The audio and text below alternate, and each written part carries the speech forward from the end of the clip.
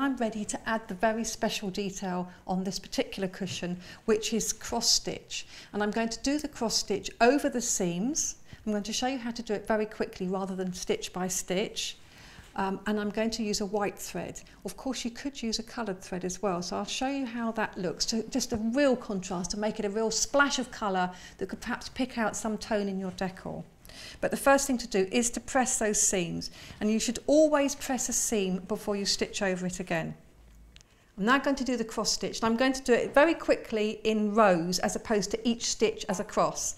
So I put a knot in my thread and come up from the underside. The seam is down here, so I'm just going to go across, and I'm actually doing stitches that are going to be quite big, and they are about 1/4 inch or 6 millimeters either side of the seam. So I've gone from the top left down to the bottom right, straight across to the left again,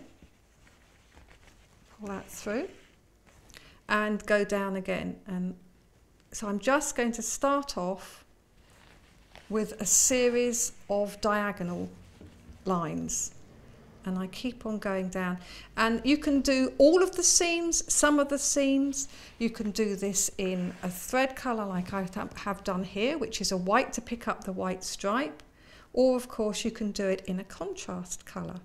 If you're not working with a nice stripe fabric like this, you could of course draw lines either side of the seam so that you can follow a nice neat line and try and keep those crosses nice and even. So if I just do one more, and then I'll start going back the other way just to show you how to get the cross stitch. So I would go all the way down, but I'm just going to show you how to get the cross. So having gone to the bottom, I'm going to go back up. So this time I'm going from the bottom left to the top right, almost in the same hole that I made for the last diagonal, and then across. Bottom, top right, and across.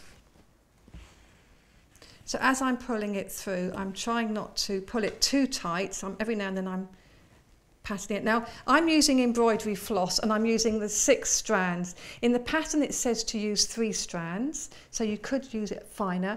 Or if you don't want to use the stranded thread like this, you could actually use a crochet cotton. So it's quite a nice thick cotton to make them really stand out. So I've done a couple of examples of cross stitching. Here I've used the white, so it picks up the white in the cushion. And here I've used a real contrast of red to really zing out. So it's entirely up to you what you do. And also the size of the cross stitches. So here they're fairly small and neat. They've been pressed as well. Or on the white again, you can see they're bigger. So again, you decide, that's up to you. It's the beauty of making your own things.